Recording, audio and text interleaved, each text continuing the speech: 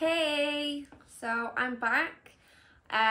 If you don't already know me, my name is Charlotte, and today I thought I'd do things a little bit different. So just a little bit about me first. Let me get comfortable because this is going to be a long chat. So a little bit about me first is I'm a mum of three. I'm a mum of three. I'm a wife. I got married 4 years ago. Yeah. Probably shout at me if you've seen this and I'm thinking about it too much. My memory is absolutely awful, as you can tell. I am a lifestyle influencer over on a whole lot of love on Instagram, TikTok and Pinterest. I'm also on Facebook. It just automatically posts, so I don't really do much on my Facebook one. It just posts for me. I just use that to share to my actual personal profile, so then more my people that I know, what do I think I am?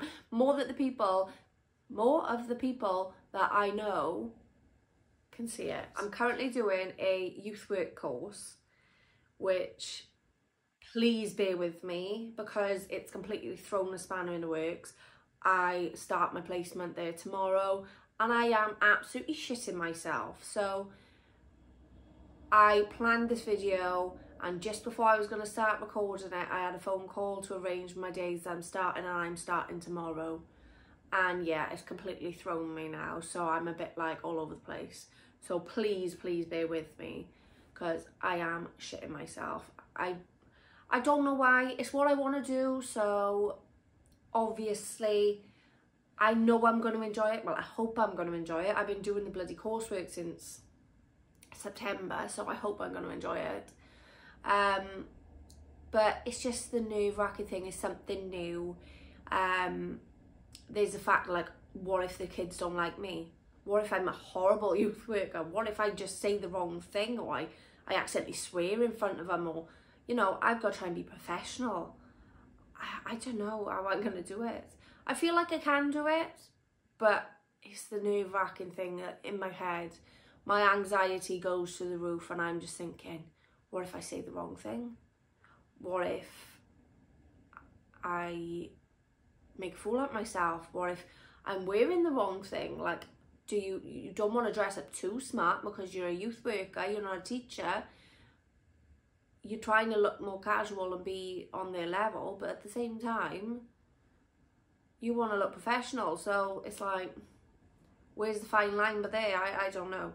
Anyway, a few hours later, I realised lately I've been going through my videos on YouTube and on my Instagram. I've been doing like a little review of my own stuff, basically.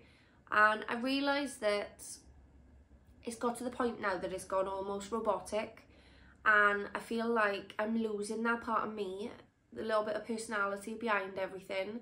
So I thought I'd bring it back a bit, take back the layers, take back the makeup. I haven't got no makeup on at the minute, so please don't judge. So I thought I'd just bring it all back to basics and try and be a bit more me.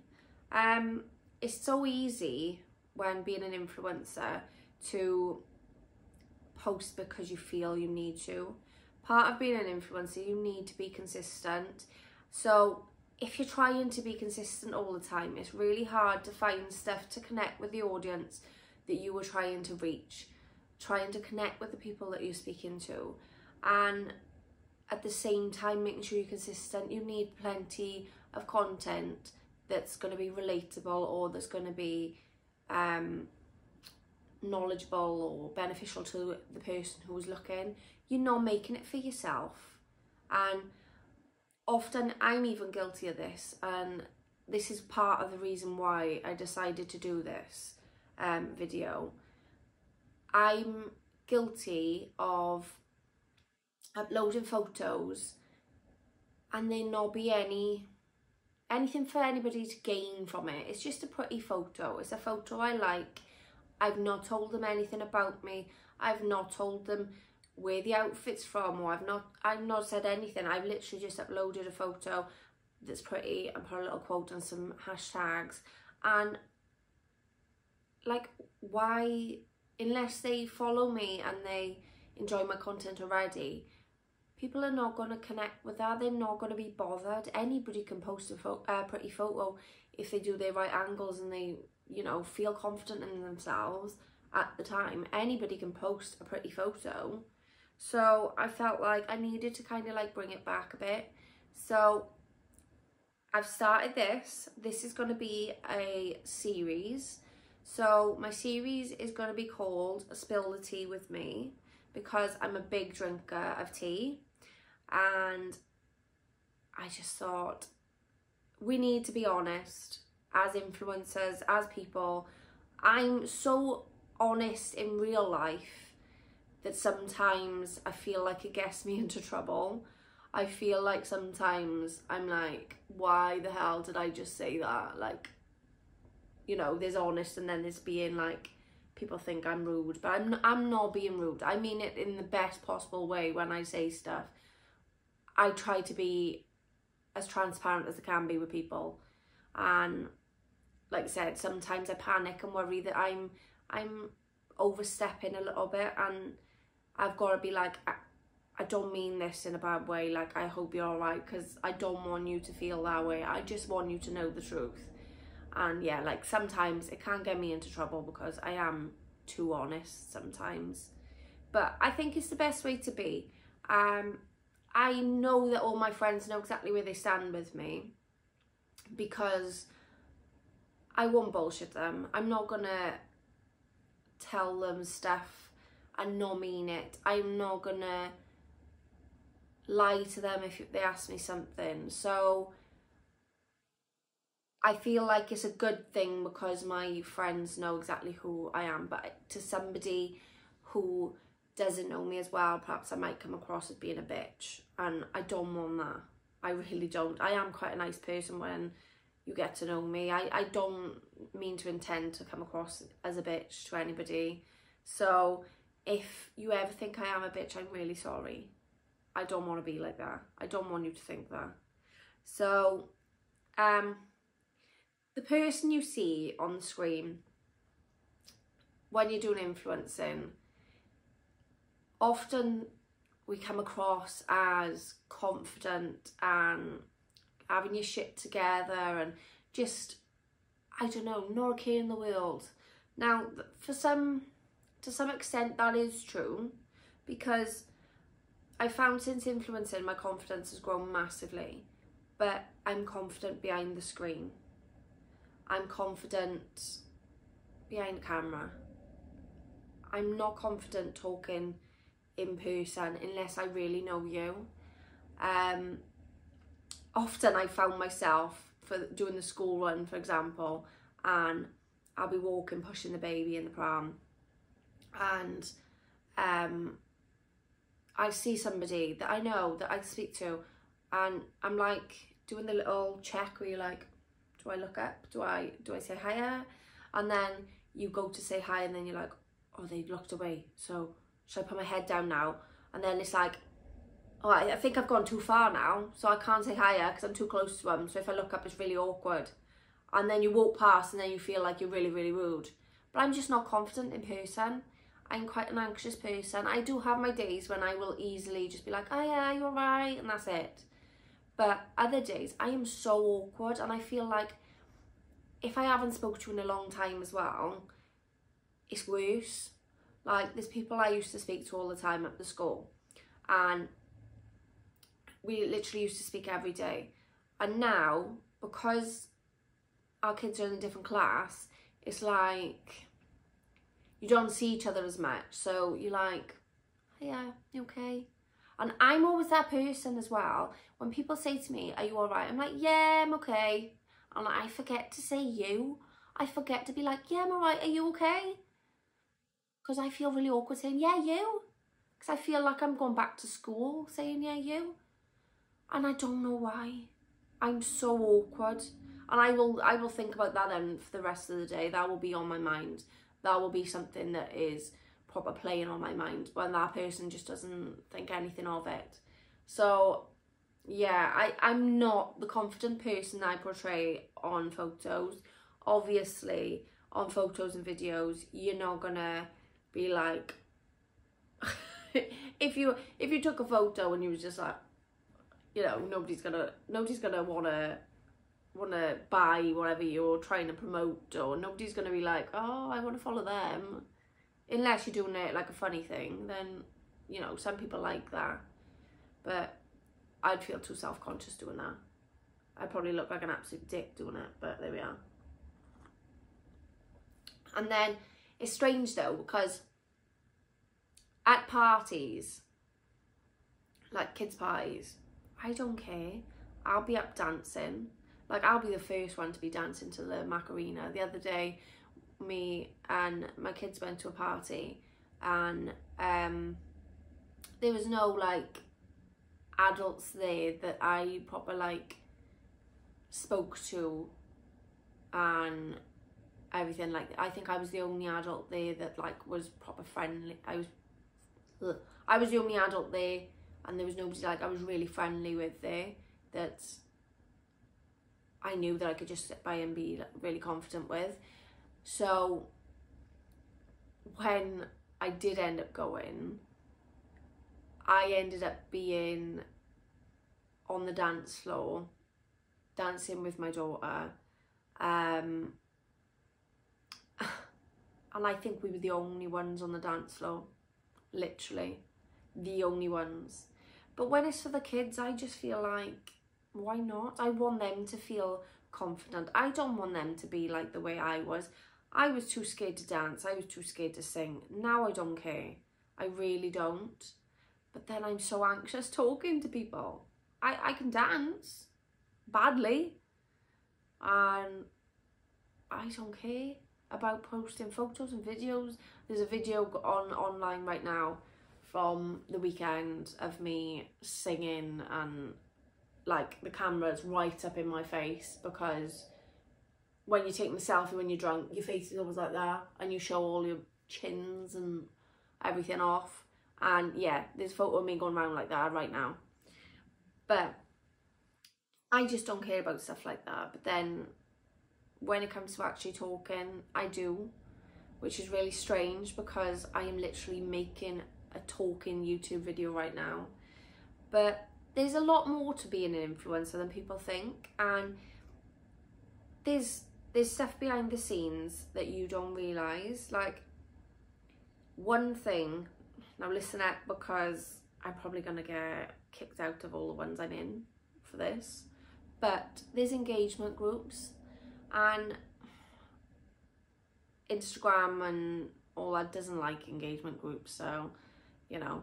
But there are engagement groups, which is basically a lot of people, like-minded people, all becoming influencers, where they're all supporting each other, and we all post our photos into a chat, and then they will like and comment. They don't have to, it depends on what group you're in. Some groups, it is rules to actually engage with people and make sure you're liking and commenting on their stuff. Other groups is just, you do what you want. Now, personally, I've always been the one, like, I will always engage with everybody, because I think everybody deserves that support. Why not? Why are you better than anybody else? Why not help others? But a lot of the time, group chats like that, they end up getting arguments. And I recently left one because there was a lot of arguing in there, and it was draining my mind. Like, my head was just all over the place. Like, there was people being horrible to each other in there, and I left it. And I'm the type of person who I will not hold back, and I told them how it was, and I was just like, this is disgusting. You're all grown women, stop bullying people. And I left that chat because I just felt like it was just ridiculous. So I am still in one or two, but I'm not in as many as I used to be, because I just feel like I want to do it more authentically now, and I'm not going to support people that are cruel, and some of them are. Not everybody, like the majority of the people I have met in these groups are absolutely amazing, and I have made some genuine friends through these groups, and there's people that I truly respect, and I've always been such like amazing support for me, and I've always been like there and supporting their stuff as well, and I've made some great friends off there, like and like I would check their content now, and I would engage with the content without being in any groups. Do you know what I mean? So I have made a few people through there, and that's a positive, and I've learned a lot, because those groups are not just about sending your photos in, but it's tips and tricks for people who are just starting out, and the best apps to edit stuff on, the best things to schedule your posts on. There's all these type of information behind it, and there's the support from that as well. And sometimes as well, there's some people will be like, post their photo in there and be like, shall I upload this one today and see what it looks like with your grid, or is this photo worthy enough for my feed? So there is a lot of support behind them, but there is a lot of bitchiness as well. So I think when you have that many women in one group chat, they just sometimes just, well, clashes. So, you know, you can understand. I mean, 200 odd people or more sometimes, and you're gonna get one or two that you're gonna not like, or you're gonna fall out with. But yeah, so my mental health through influencing has been like up and down so much, and I feel like it's an important thing to talk about, because social media is the best thing ever, but it is also the worst thing ever. Like, it's so beneficial because of all the opportunities now that we're able to have through social media. The fact that we can build careers through social media, it still blows my mind, and it amazes me, because who wouldn't want to be able to build their own career through their own. It's easier to be self-employed, put it that way. You can have the potential of earning so much more money, and the freedom of doing more stuff than what you could do in your normal 9-to-5 job. Although, technically speaking, most jobs end 9 to 5 these days. But, you know, you've got that freedom a bit more with social media. But there's also the negativity. There's also like the comparing yourself to others. There's the fact that it is a strain on you. Like, to be an influencer, like I said, you have to be consistent, and I know people often think that an influencer's job is easy and it's just taking a photo and uploading it to your page. It's not that easy at all. There's a lot behind it. Like, if you want to work with brands, for example, you've got to have, it depends on what brand you work with, but some of them you've got to have a certain amount of followers. You've got to have a certain amount of engagement rate, which you can find if you're on a business profile or a creator profile. So there's all that behind it. There's correct hashtags you can use.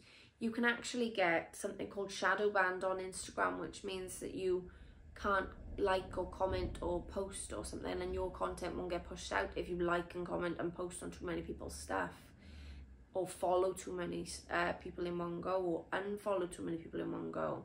You can get banned from that. There's a lot you need to think about. Then there's the music. Sometimes you can't use certain music in certain countries. Like, one of my videos got deleted the other day. It's an old one, but it just got deleted out the blue, because it said that it was a violation because of Sony Music's I don't know the legal terms and all that of it, but copyright or something. So that had to be deleted, and there was no way I could change the video up. yeah, there's no way I could change the video app to actually keep the video. I had to just delete it. But there is a lot behind it, and it's not as easy to grow on there as you think, because you get a lot of fake accounts following you. So you get ones that are trying to scam you, you get ones that are like sugar daddies that are fake and again trying to scam you. You get people who will follow you and then be inactive for a while. So then Instagram like kind of does a clear out every so often, and they'll wipe all of those accounts, and your following will just go back down. So it's really difficult to grow. You might hit a milestone and be like, yes, and so chuffed for yourself, and then Instagram will go through and sort it out and you lost a lot. But with that being said, it is very beneficial, because like I said, you've got the potential to grow massively. And I feel like there's nothing wrong with your normal 9-to-5 job. There's nothing wrong, or whatever hours really. There's nothing wrong with these jobs, but I always aspired to be more than that. I aspired to have a job that I absolutely love. And I've worked in clothing stores, I have worked in beauty shop, I have worked in a factory, I have worked in a supermarket, I've worked in loads of different places, and I've worked in catering, I've worked in a little corner shop, I've worked in lots of different places, and none of them I thoroughly enjoyed, none of them I felt any passion towards. And if we're going to be working in this job for however long, for the rest of our lives potentially, shouldn't we enjoy it? Shouldn't we actually feel passionate about our job and feel like we're getting somewhere and feel like we're doing some good? Because personally, in every single job, I liked it for a little bit because of the money, and then I'd get bored.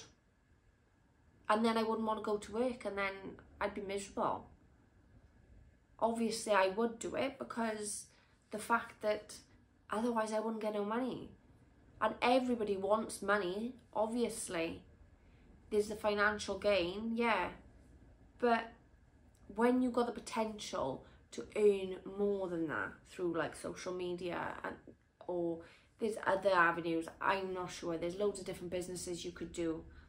When you've got the opportunity to do something that's going to make you feel passionate about it, that's going to make you excited to go to work. Yeah, not every day, nobody likes their job 24/7. And if you do, I don't believe you. If you think you do, I don't believe you. Because every single day is different. You could be absolutely drained. You're not going to want to get up and go to work. Like, I'm not saying you don't enjoy the job, but you won't enjoy it every single day. Doesn't mean you don't love your job. But yeah, it is a difficult one. Like, I feel we need to broaden our minds and strive for jobs where you can be more passionate and work towards your goals. A lot of us work so hard and don't get to see the benefits of it. Like, how old you have to be these days to retire is unreal. And it's only going to get worse by the time, like, I'm older. I'm 30 this year. Ugh. But by the time we get old enough, it's only going to get worse. And I just think, by that age, I want to be in a position where I can retire if I want to. But it's my choice. I want it to be my choice, not somebody else's. Like, if I feel like I'm in a if I'm financially stable, I want to be able to be like, no, I'm going to actually enjoy life now. I'm going to do things with my family. I'm going to go places. I'm going to see the world. I'm going to do this. I don't want to be working my ass off until I die. And I know that sounds harsh, but that's just the truth. Like, I don't want to be doing that, and nobody does. Sorry, got a bit deep there. But on the lighter note, I wanted to just talk about this series that I'm going to be doing. So I'm going to be doing a little mini series. If there's any topics in particular you would like me to cover, please leave a comment down below. But I'm looking at doing stuff about being a mother of 3, like how I knew I was done after 3. Originally I always said I wanted 4, so I'll let you know why it would end up being 3. I also want to do a little one about mental health, because my journey with mental health has not been easy. It's been intense, and I feel like now a lot of people talk more about mental health, but it still could be more open. People still could talk more. There's still a lot of people taking their own lives, unfortunately, and I feel like the more exposure stuff like this gets, the better. The more people know that they're not alone, the better. So yeah, I'm going to be doing a mental health one, which is going to be a difficult one to do, but I feel like it's important. I'm also going to do a little one about my college, but that's going to be a couple of weeks down the line yet, because I want to see what my placement is like and see how I get on with that.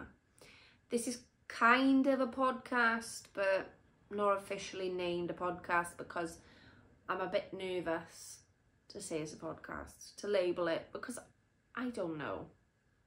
I feel like I need one of those little mics before I can officially say it's a podcast. I don't know. But when I do eventually officially make this a podcast, I'm going to have people talk on there as well. It's not just going to be me, although I could talk for Wales. That's all I do is talk.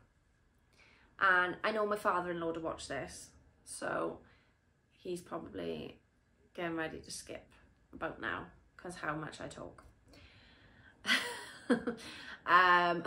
But yeah, I just feel like this is more me. I feel like I can help people. I feel like I need to be more down to earth, and I need to be more me. And if that's just me sat here talking to a camera for however long, then so be it. If nobody watches it, then at least I'm being true to myself. And if somebody watches it and it helps even just one person, then I'm happy. I've done my job, and fingers crossed they'll pay off. But yeah, if there's anything in particular you would like me to talk about, please do let me know. I'm going to be doing a Q&A as well. I've had a few questions over on my Instagram. So if there's any questions that you would like to know the answer to, please write the question down below, and I'll put it in my next video, which will be on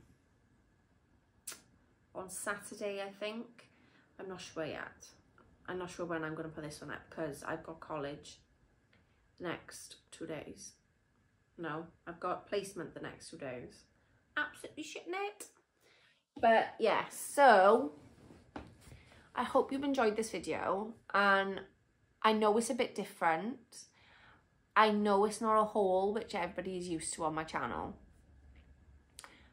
But like I said, I wanted to connect more to you guys. I want you to know who I am, and not just what clothes I wear, and not just what my goals are, because yeah, goals are important, and yeah, I do love fashion, I do love unboxings and stuff like that, but when it comes down to it, this is me. I'm not always done up. 90% of the day I am in my pajamas. if I'm not doing content, and then I get ready really, really quickly and go and get the kids from school. I don't clean up every second of every day. My house isn't spotless. You know, I've got so much clothes upstairs to put away. It's unreal. I just wanted to show the real me behind the influencer. So I hope you enjoyed this video. Please let me know if you did. And don't forget to subscribe to my channel if you would like some more of these. And don't worry, to those of you that do just like my hauls, there will be more coming, but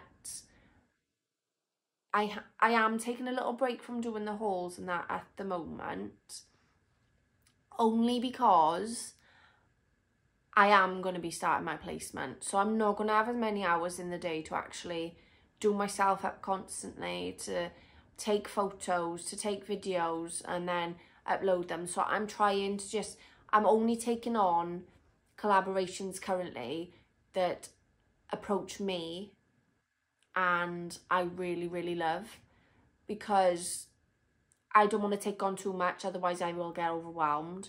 So I hope you can all understand that, and please, if you do still want to see those type of videos, just stay subscribed. They will be coming. I will notify you. On my community tab, I will write like a little message for you guys, just so you know when my next haul will be coming. So I will see you next time. Bye.